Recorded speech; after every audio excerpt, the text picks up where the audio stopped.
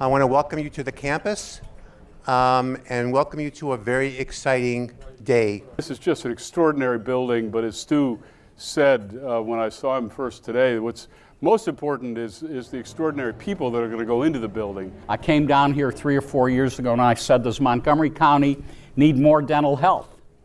And I was told yes. So for those who need dental health, who are not getting it in the private community necessarily, they can get it here. Our residents will be trained. Our students will be trained. We will have a dental clinic here. For the strength of the economy of this state, it is critical that our community colleges, that our four-year institutions, that our companies, and that these great employers called the agencies like NIH work collaboratively on these efforts, because the more we work together, the better prepared the students will be, and that's where we are, and that's why we're here. To produce a generation of experts who can do computer simulations of very complex biological processes. Again, that is not a major that we offer in College Park.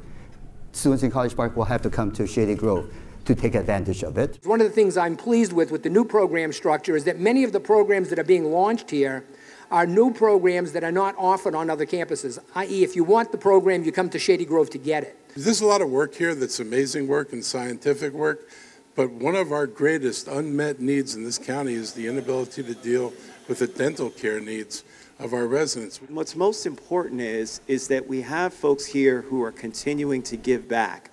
Having the dental clinic that's here and having that be a part of the community continues that we're breaking through in some of the challenges that we face when it comes to health disparities that we see in our community, and giving people at the same time the opportunity to increase their educational excellence. This new state-of-the-art facility will allow USG to expand educational opportunities and degree offerings in critical STEM fields, including the life sciences, cybersecurity, and engineering.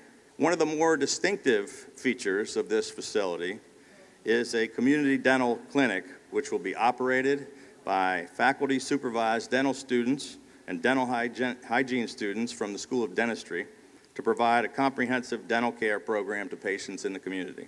1, 2, 3. Congratulations.